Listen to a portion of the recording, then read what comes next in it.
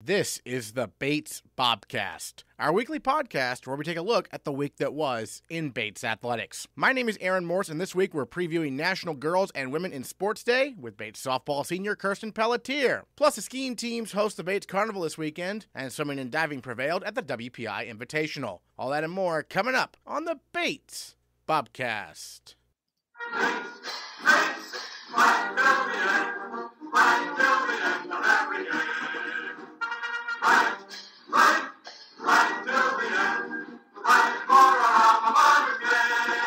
The men's basketball team got the week started with an 88-42 win over Maine Maritime Tuesday at Alumni Gym. The Special Olympics Club hosted the JFM Navigators for a halftime basketball game, and after the Bobcats wrapped up their win over the Mariners, we caught up with Bobcat guard and president of the Special Olympics Club, Billy Lahart. Billy, you got a huge ovation from the Navigators when you came in the game. Tell us about your relationship with them. Well, the Bates Special Olympics Club, awesome group we have here at Bates, and I was really happy we were able to get this night prepared for these guys tonight. We did a soccer halftime game in the fall. They're just an awesome group. The Special Olympics are really, encapsulate everything that sports should be about, and we're really proud that we have a partnership with the Navigators here at Bates. They're a great group. When did you first get involved with the relationship with the Navigators? My freshman year, actually. I was at the club fair, and I was approached by Adelaide, who was on the field hockey team, and got involved. We did soccer practices, basketball. We're really involved with that group. They also do a ton of community service in the Lewiston, Auburn area. So being a part of that group and having other volunteers at Bates get involved has been a really special part of my Bates experience. How did it feel to hear that loud ovation when you checked in? It felt great. I knew it was them. They really have my back, and we have theirs. So it's really awesome to have all of them come out for this game and show them a win and stuff, have them involved. It was really special. When you were in high school, did you do anything with the Special Olympics, or was this kind of new for you when you arrived at Bates? This was new for me. Yeah. A little bit. There were a few opportunities, as I grew up through, community youth sports, things like that. But when I saw that Bates had, this opportunity laid out for students to get involved with Special Olympics, I had to take advantage. And, as events like this are awesome for the program because, students who come out to support our team can see how good of a time it is. And, it just adds to how great of a time it is for everybody. And obviously getting some playing time. Nice give and go there with David. That was really special. Yeah, David had my back right there. Everybody got involved there at the end. Those are the types of wins that, really are just so much fun to be a part of. 1 through 15, we have guys ready to step up. Everybody supports each other, so I'm really excited to see what we got in this home stretch of the season. I think we're going to do something really special. Sounds good, Billy. Yeah. Thanks so much. Hey, great to be here. Real pleasure. Absolutely. Thanks so much. The women's and men's basketball teams both dropped games to Colby and Bowdoin over the weekend, moving the women's record to 9-10 overall and 1-5 in NESCAC play. The men are currently 10-9 and 2-4 in NESCAC action. The women get 5 straight home games to end the regular season, including 3 this week. Bates is 6-2 at home this year. Meanwhile, the men are on the road the rest of the regular season, with a pair of key games at Connecticut College and Trinity this weekend. The skiing teams had a strong second day at the Colby Carnival, jumping from 9th place to 7th out of 15 schools overall. Senior captain Michael Cooper tied teammate Joe Gillis for 21st in the giant slalom on Friday before he surged to a 12th place showing in the slalom on Saturday. This year started off really strong for me with the Harvard Carnival. I ended up 12th in the slalom and then had one of my better GS results as well. So it was a really strong start, something I tend not to have until the end of the season. I'm kind of saving everything for the last, all the good performances. But yeah, it's been a really strong start of the season. I'm pretty lucky too because both the men and women's team are exceptionally fast this year, and so I'm really excited to see that, and I'm really happy I'm back for this final year. I mean, even though it is my 5th year. But yeah, the teams are really strong, so I'm excited for the last 3 carnivals coming up. What is it like being a 5th-year senior here on campus? It's definitely a little weird. Not having my matriculating class with me is definitely a little strange, but I have a ton of friends in the class of 2020, so it makes it a lot of fun still. So it's good to be back. I'm definitely a little bit busy. I'm also doing an internship as well, so I'm doing about 15 to 20 hours of that on top of the full class load and skiing. So it definitely gets a little busy, but it's nice to have that kind of connection back to the outside world as well. Well, tell us about the internship. Yeah, so this past fall, to make up for the semester that I had missed out on, I had to take this previous fall off. So I took the fall of 2019 off, and I got an internship down in Boston. So I was down there for about 6 months working on that, and then coming back here, wanted to stay on, just doing some part-time work. So they were able to get me there and give me a small a few tasks like to work on weekly and whatnot, just to keep my foot in the door for the company. Okay, nice. Is that something you could see yourself working at after you graduate? Or? Yeah, so I'm working towards like a full-time position there. It's nice to have that. They've given me like the unofficial, official like offer. Right. So I haven't signed anything yet, but it's nice to have that comfort going in. It allows me to at least take a lot of that stress out and actually focus on the skiing too, because I want to obviously have a very successful season. Yeah. But yeah, so it's nice to have that kind of on the back burner. So when you were in Boston, were you able to train at all, or how did that go, kind of? I kept up on my dryland training. Okay.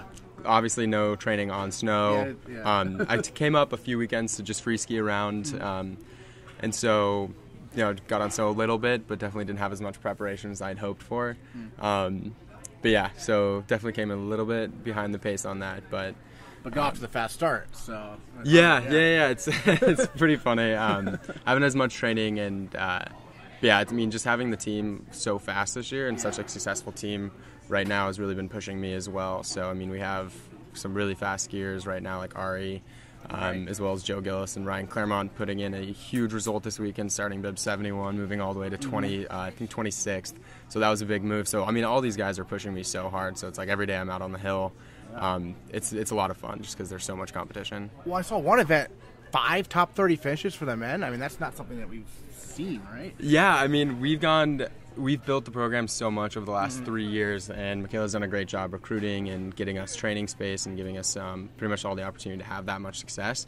I mean, it went to a point 2 years ago where it would be lucky if we had 2 guys in the top 60 at the end of the day, even making second run. And now that we have, can get at least 4 to 5 in the top 30 is absolutely incredible, and it's really putting us up against a lot of these top tier schools like UVM, UNH, Dartmouth, and so we're still gunning for that top position. But it's been a great season with these guys. You touched on the dryland training. How do you do that for Alpine skiing? I know how Nordic skiers do it. How do Alpine skiers do it? Yeah, so it's definitely more focused on a lot of weight training. Okay. So a lot in the fall, they'll do like captain's practices, like in the gym. So it'll be kind of like a mix between cardio and strength training. Definitely a little bit heavier on the strength training. It is a really interesting thing because no matter like really how much you work out, like you get on the hill the first time and you're going to be absolutely gassed regardless. Yeah. It's just a very different muscle group, but yeah, so just like a lot of just in strength, like or at least weight training. Nice. Bates Carnival this weekend. Home mountain, right? How excited are you for this? I'm really excited. This is going to be my last at-home carnival for like my collegiate career, so I'm really looking forward to it. My dad's actually flying out from California to watch, so I'm really excited about that. We are expecting, I think, a little bit of weather. I think it's supposed to snow about like 6 or so inches on Friday, but in years past, this whole team does fairly well in really rough conditions. I mean, even this past weekend wasn't like the most ideal of conditions, and our guys were still putting in the top 30 from really, really late bid positions. So I'm really excited. I know this team can really like persevere through these like tough conditions. So I'm excited, and I know the entire team's super excited to have it back at Sunday River one more time. So you touched on the late bid positions. That's something I've noticed where it's almost like a self-fulfilling prophecy sometimes. If the course is all torn up and you're not a high seed because you've had to wait for everyone to go, it makes it a lot harder, doesn't it?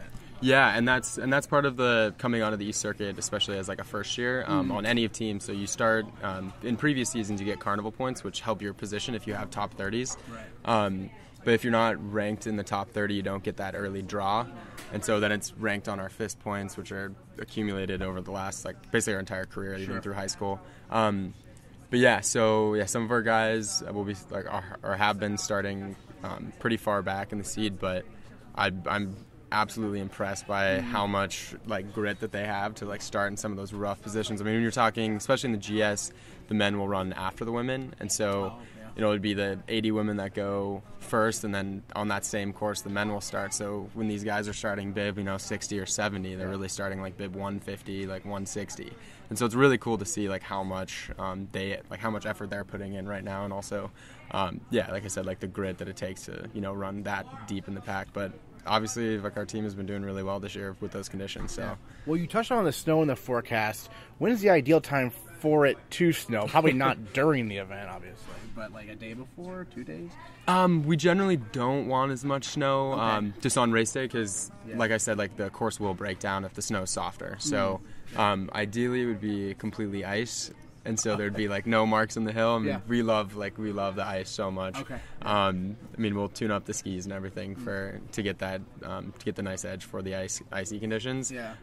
So this weekend should be interesting to see like how the course will break down. It definitely will break down a little bit, but again, it's ski racing. Like Yeah. that stuff happens all the time, Yeah. and like conditions won't be ideal some days. So these guys will definitely rip it from the back, and I'm excited. I was talking to Kaelyn Woods on the Nordic skiing team. How much does she, because she's been to NCAAs just like you, but how much does she look at like the standing or the ranks, the points throughout the year? Do you ever look at those, or do you not? She says she avoids them at all costs. I mean, I'd be lying to say that I wasn't just laser focused on them all the time. You are, okay. Well, I mean, it's pretty fun just because the East Circuit is so competitive, and so this stuff, the rankings change around all the time. Yeah. I mean, some days like you'll have someone that maybe has been doing like consistently top 20, and all of a sudden throws in like a random like top 8 result, and that will mess up the rankings quite a bit too. Right. It is one thing. It's hard to separate yourself from that and try to just focus on the skiing, just because it is such like a results-based sport, and so it's hard to separate, like myself at least, from those rankings. But when it comes down to it, like you just gotta kick out of the start gate and make it from point A to point B in the fastest time possible. Yeah. So, well, for someone like you who does pay attention to it, break down your chances right now, in your opinion. my chances. Yeah. It's hard again to like line myself up with where the rankings are right now. Yeah. Usually you need at least two top 10 results to make NCAAs. They take 16 from the East and 16 from the West. Yeah. So I'm like right on the bubble, I think, right now. But again, like even if I'm on the bubble right now, the results from this weekend and the next 2 following weekends could be completely random. And so try not to focus on it, but it's still in the back of my head. Well, and being on your home mountain has to be comforting for this weekend, at least in terms of this, of course. Yeah, it's nice. I know all the terrain on Sunday Rivers Hill, and so it'll be nice. That'll definitely give myself and all of our teammates an advantage, just because we're up there almost every day training. So yeah, we're really excited for this hill. I think historically as a team we've done pretty well, like on our home hill, as any home team will have. But yeah, we're getting really excited for this. Great. What are your thoughts on the season so far? Your 5th year as a Bobcat? I mean, I'm just really happy I got this last final year. Yeah. NCAA was generous enough to grant me the redshirt year when I was having back surgery, and so having this final year and already starting off very successfully it means a lot to me. Just because this has been, Maine has been my home for the last, 5 years now. So I'm just really happy that I got this opportunity to race in my final year. And it's going to be really hard to say goodbye to this team for sure. I mean, we built such good relationships, and I really love this group of people, especially right now. And even given the success, it's such a competitive group right now, and it's so much fun, getting out there every day, because it's up to, anyone. Training times are all... different people win training every day, so it's a lot of fun. So I'm gonna miss it a lot. All right, Michael Cooper, thank you so much. Yeah, thanks so much, Aaron. In Nordic skiing, senior captain Kaelyn Woods continued her remarkable run, leading the Bobcats in both events yet again, taking a season best 14th in both the classical technique race and the freestyle race. And Kaelyn Woods is our female Bobcat of the week. So this weekend we're at Quarry Road in Waterville, which is the home course for Colby. I've actually spent a lot of time there this winter because of the lack of snow. I spent a lot of time there over Christmas break, as well as leading up to the Colby Carnival. We traveled up there a few times to ski the course and do some intervals on it to just kind of get a feel for how it flows and kind of what it's like to do intensity pieces on that course.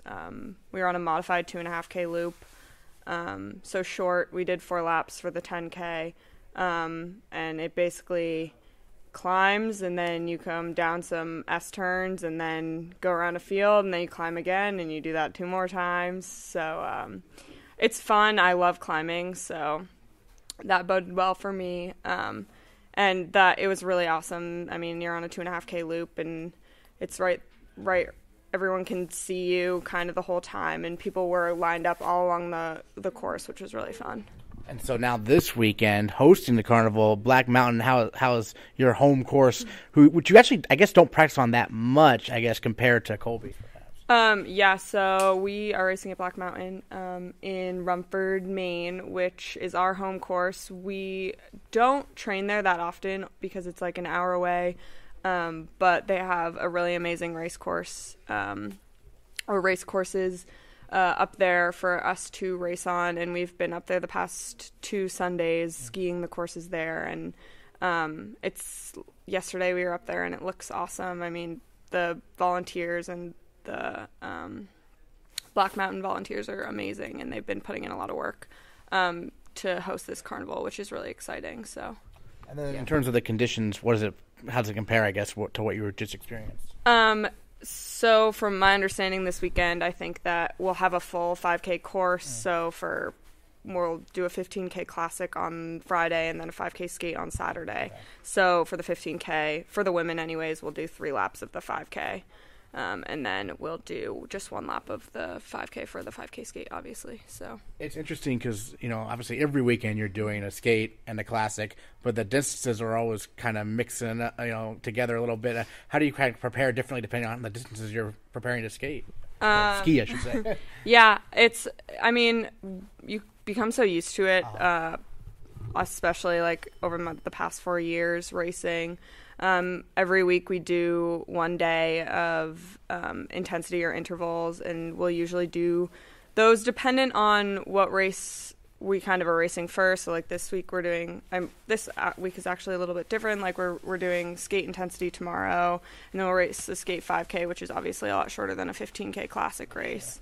So just to like get your muscles kind of ready for that, because the 5K obviously you need to be ready to go right out of the start, where in the 15K classic you have a little bit more time to like find your groove, especially with a mass start like we're doing for classic. The beginning is always a little tricky because everyone's starting at the same time. So yeah.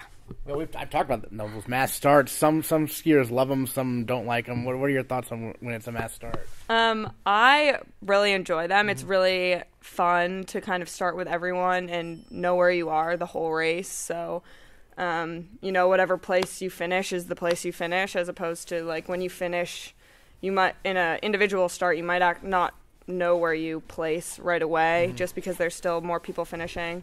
Right.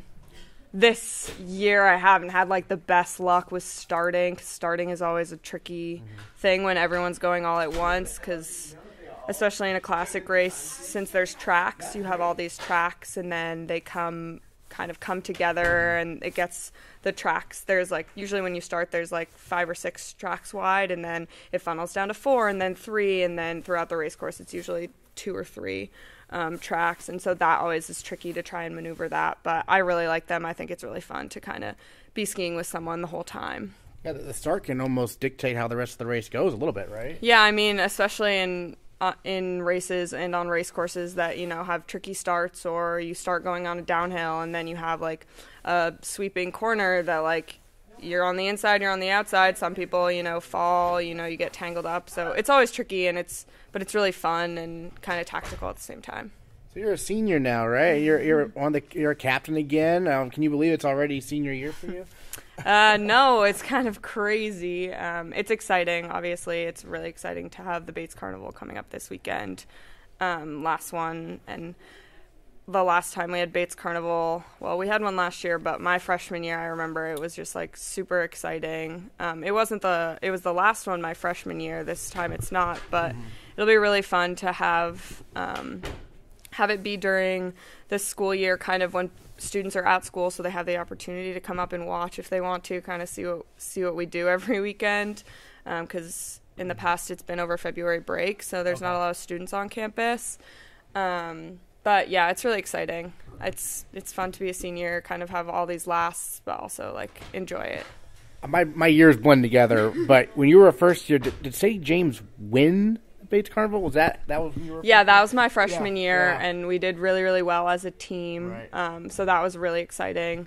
And it's always just really fun to be at Black Mountain, where, I mean, the volunteers there are amazing, and they put together such a great race, and they are so supportive of Bates and every other team that's there as well. But it's a really cool atmosphere and really, really fun. Do you have the goal in the back of your mind to, win one of these carnivals yourself, or is that not something you concern yourself with necessarily? I mean, it's always like a goal. I don't know if it's so much as a goal, just like a what if. Right. I mean, it'd be amazing. It's so cool.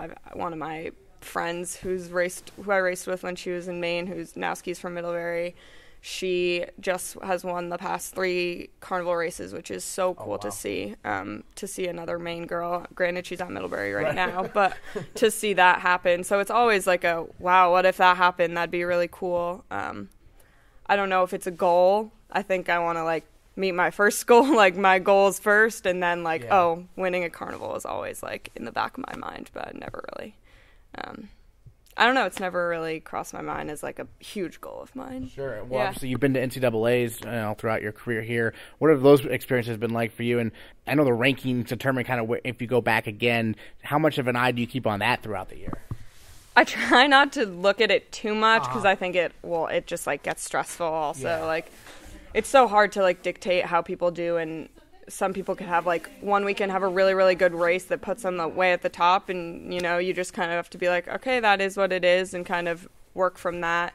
So I don't look at them too much just because it's stressful, and then it makes me like, when I see a result one weekend, I'm like, oh shoot, I need to do better than this or something like that. So just try and take it like race by race, as opposed to like stalking the standings so much. Thinking top 30 each time. Yeah, exactly. Top 30 will get me points, so that's awesome. And then obviously like working from my 14th places and working up from that, because I'll only better my points if I do better than 14th. So. Well, as a senior, how do you see some of the younger skiers shaping up so far? It's super exciting. We have a really young team this year, a pretty big team, but really young, and they're all excited about it, and it's really cool to see everyone like working so hard and coming together and just like really putting in the work to get the carnival results we want. Like last weekend we were 6th as a women's team overall, which was one of our team goals that we hadn't quite met yet this season, but it was really, really fun to see that all come together and kind of like be like, okay, we can do it, we know how to get there, which is great. All right, Kaelyn Woods, our female Bobcat of the Week. Thanks so much. Thank you. The swimming and diving squads both took first place out of 5 teams at the WPI Invitational with a number of impressive performances along the way. Sophomore Andrew Hall won the 100-yard IM in a team record time of 52.40 seconds. Hall also finished second in the 200-yard freestyle, and he is our male Bobcat of the Week. Yeah, it was pretty cool. I've been keeping an eye on the breaststroke and IM records, and Alex Bedard set the record last year at this same meet, and I was like, wow, that's fast. I want to do that, or better, and I did, which was awesome. Mm-hmm. And the meet itself is a little different from a typical dual meet you might have, right? It was a lot of sprint events. What's that like to participate in? It's unique because no other conference really does this, and the NESCAC has 50s, and this meet is actually cool because it has 25s. And I actually only did 125, unfortunately, but it's a lot of fun. Yeah. So what makes the 25s? I mean, it's over in like a snap of the finger, basically, right? Yeah, you're done. You're like, why did I do that? What's the point? I'm not tired at all. I just want to keep going. But it's a fun, short, quick race. Everyone's so close to each other. And then as a sophomore, what have you sort of learned from your first year, last year on campus that you've applied to this year about what it takes to succeed in the program? That it's not really an individualized sport, although many people may think swimming is. It's not. When you're going for your team, it's easier to swim faster, and that's what I really realized from last year. And I didn't really feel that in club swimming or in the past, so that really motivates me to swim faster. Great. So what first appealed to you about Bates when you're looking at colleges? I actually wasn't interested in Bates at first, and then my dad was like, Lily Scott, she's also from my hometown, also on the swim team, and my dad was like, Lily goes to Bates, you should look at that too. It's same conference as Bowdoin, because I was looking at Bowdoin too. I did not like Bowdoin at all. And so I looked at Bates and loved it. I love the team. The team is really why I came here. The campus is awesome, and academics are awesome too. So what distinguished it sounds like is your initial impressions of the guys on the team? Yeah, definitely. On my recruiting trip, I came in January of 2018, and yeah, I went to a few other recruiting trips to other schools, and I did not see the same thing.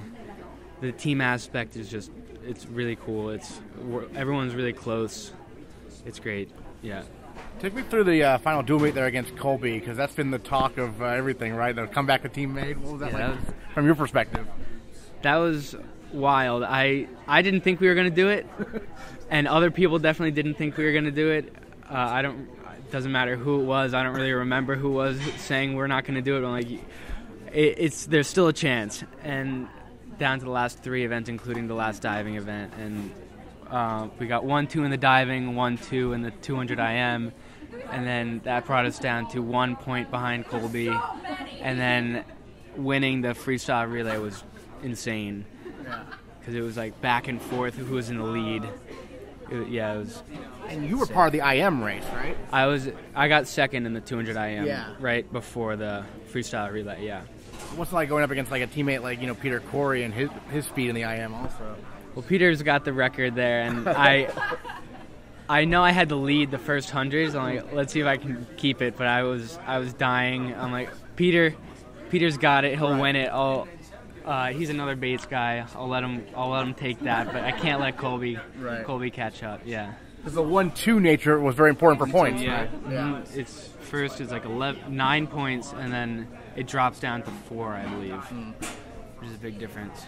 NESCAC's coming up. What are your thoughts? Obviously you competed last year at conferences. Yeah, I'm pumped. We got a bunch of new freshmen like Nate Barry, John Marcolina. They're all beasts in the pool, and I think we're gonna do better than last year. And we got a lot of depth and talent that's really showing up. It was really evident in the WPI meet. And so, yeah, the relays I'm excited for the most, and I believe that we can send a few to nationals. I hope so, yeah. Yeah, that'd be something, certainly. I mean, what are you going to be, do you know what races you're doing yet, or is that kind of to be determined? I'm doing the 200 IM, 400 IM, and 200 breaststroke, and I don't know which relays yet. I know the medley relays, hopefully, and 800 free relay. And then I don't know about the other 2, the 400 free or 200 free relay. So obviously, as the guy who does the IM, you have to know all 4 strokes really well. What's maybe your favorite, though? My favorite is, I don't know, probably butterfly, because it's the first one and you're not as tired doing the rest. Yeah. Butterfly is pretty tough, though, right? I mean, butterfly is tough. You use like every muscle in your body trying to keep yourself breathing and surviving through the whole thing. Yeah. When did you first start swimming, kind of growing up competitively? I was on a beach club team. I started when I was like 4 or so, and then joined a club team, more competitive club team when I was 7, and then until now. Is swimming big in where you grew up in New Jersey, or? Yeah, it's really big, surprisingly, because it's a small state, but it's very competitive. Like high school, some states don't have very competitive high school, but high school in New Jersey is fast. And I remember going to states and not even being able to make finals, but I compared it to like other state swimming, and I'm like, oh, that's not that fast. I don't know, New Jersey has some kids that pop out of nowhere that are fast. And some go to Cal and other big D1 schools that are insane, yeah. So that helped prepare you pretty well for the transition to college? The competition definitely did, yeah. What are your thoughts on the season so far, and any goals you have specifically? I mean, you touched on a couple in mind, for NESCAC. Goals, I have some pretty big goals. Yeah. Specifically making nationals. But overall, this season has been... It's been exciting. This season has been exciting, definitely. It felt like, I was thinking about this morning, test set felt like just a week ago, and we're already starting to taper. Right. It's going by fast, but it's exciting because we are pretty much undefeated except for the scrimmage against Dartmouth. But yeah, otherwise we won every meet this year, as opposed to last year. We didn't get the CVB champ, and this year we did with the Bowdoin and Colby wins, which is exciting. Yeah. in particular the Colby meet. Very exciting. Andrew Hall, Male Bobcat of the Week. Thanks so much. Thank you. Thanks for having me. On the women's side, the Bobcats won 11 races, with sophomore Maya Reynoso Williams winning the 100-yard freestyle and placing second in the 200 free. She also helped Bates win the 200 free relay. Maya, the WPI meet always kind of interesting. It's after the dual meets but before NESCACs. How do you kind of approach that? Because it's a little bit different from what you are typically doing maybe in other types of the meets throughout the year. So we actually get to sign up for our own events for WPI, like dual meets. Our coach puts us in, like, this is what you need to swim in order for us to beat this team. But we get a little bit more freedom for WPI. So last year, going into my first WPI invite, he came up to me and he was like, I don't want to tire you out and have you get bored of your normal events, so switch it up. So the last 2 years for WPI, I've tried to add in the one fly, which I don't normally do at dual meets. I'm more of a freestyler. But I also like to keep events that are actually gonna help me, like at NESCAC. So I did do the 1 free and 2 free. A lot of people do 25s because it's really fun, but it's not necessarily something that you can go to NESCACs in. So I do kind of avoid those events. Yeah. So you definitely use it as a preparation a bit for NESCACs with a little bit of creativity thrown in. Yeah, definitely. Just to switch it up a little bit. I wouldn't say that I get bored of my main events, but it is always good to keep your other strokes up and just be able to do anything at all times. So then do you form your own relay teams, just whoever you want to be on the relay with you, or how's that go? A lot of the time, especially for like the fun 100 relays, which is a 25 of each stroke per person, which we also don't do at NESCACs. That's just a WPI thing. Very fun. People will do classes, so they'll have like a senior relay team versus a junior relay team versus a sophomore and freshman. So they get to form those. I just signed up for the 2 free relay, and coach put me in whatever relay he wanted me to be in. The 100 relay then, so 25 each. Mm-hmm. So that's one direction across the pool. Yeah. So how does that go in terms of... So there's blocks on either side, okay, and then you have 2 people on one side, 2 people on the other nice. side. Yeah, it goes by very quick. Is that fun to watch? Oh, yeah, super fun. It goes by so fast. It's really exciting. And then, so between now and NESCACs, obviously the word taper is often used. For those who don't know, how is that approached in terms of tapering? I think a lot of people approach it in different ways. It's definitely something physical. Like, we go down in yardage as we approach NESCACs because we don't want to be too tired out. But there's also a mental component to it. Like, you're getting ready for your end of season meet, and this is like what the whole season's been building up towards. And for some people, it also means you stop lifting towards the end. So I stopped lifting last week, and now I'm just doing swimming in the afternoons, no mornings. But yeah, it's just like mentally and physically resting your body just enough to be prepared to go super fast at the end of season. Nice. And then for you got to experience not only NESCACs last year, but NCAAs as a really first year. fun. Tell me about that experience. What was that like? That was super fun. It was only women who went last year, which was a little disappointing for the men's team, but it was super fun for me as part of the women's team. It was 9 of us, and we went to practice together every day for a whole month, and then in the end, we left campus for a whole week together, and the meet was super fun. All of the races were really exciting. We all came back All-American, honorable mention, or All-Americans, which was really great. But yeah, I think the whole national team got really tight, and that was just a really fun time. We also got to be with both of the coaches, Vanessa and Peter, because a lot of the time, like in normal season, Vanessa will do sprint and PC will do endurance. And so I'm always with PC and endurance, and I never really see Vanessa. And I got a lot closer with Vanessa towards the end of season because she was at my practices every day. And she's got to be a great resource because she swam here, All-American herself, right? Yeah, definitely. I really love having her on deck. Also, just the presence of like a woman coach, which is like in club, it wasn't like there were a lot of women coaches, but on my club team, it was all male coaches. And that was definitely something that I was looking for as I was looking for college teams. I was like, am I going to have like a female coach on deck? So it's really great to have her as a role model. Well, yeah, you touched on looking for colleges just a couple years ago when you were doing that. So tell me about that process. What was that like, and what made Bates the place for you? So I wanted to swim D3. Like, that was very clear for me. And I wanted to be pretty close to home. I'm from Somerville, Massachusetts, so I wanted to be like within driving distance. And I basically just looked at like almost every single NESCAC school. I'm a big fan of the NESCAC schools. And Bates stuck out to me. I really liked the campus, very pretty campus. I really liked short term because a lot of other schools have like J term, which is a really great experience, but that happens to be in the middle of swim season. So like if you wanted to leave campus or something, that's not, well, it is something you could do, but it's not something that you would ideally want to do. So I really like short term. And I loved the coaches here. Like, I loved the coaches here so much. You couldn't convince me to go anywhere else based on the coaches. What makes them so good in your opinion? The attitude, I think. It's just like about like loving swimming is what is like PC used to say like a happy swimmer is a fast swimmer, and I think that's like the best mentality to have about swimming. You just like don't want to get stressed out about it or have it be like a job, right? Because it's something that's really fun. That's like supplementing your academic experience at Bates. So I know there are a lot of early morning practices at least at some point during the year, but they make it fun. It sounds. Oh like. Yeah, absolutely. And just getting up with like the whole team and like knowing that you're doing it together. I also just like being like awake before everybody else and like getting a head start on the day. Yeah, nice. Yeah. Well, and your thoughts on NESCAC's coming up and what some goals you have in your mind, perhaps? Yeah, I think it would be really great to get all of our relays to nationals again. That'd be really exciting. At the beginning of the season, we talked about like a team goal of getting top 3 at NESCACs. So that would be really great to see if we got there. We have a really strong team this year. So that's really what we're hoping for.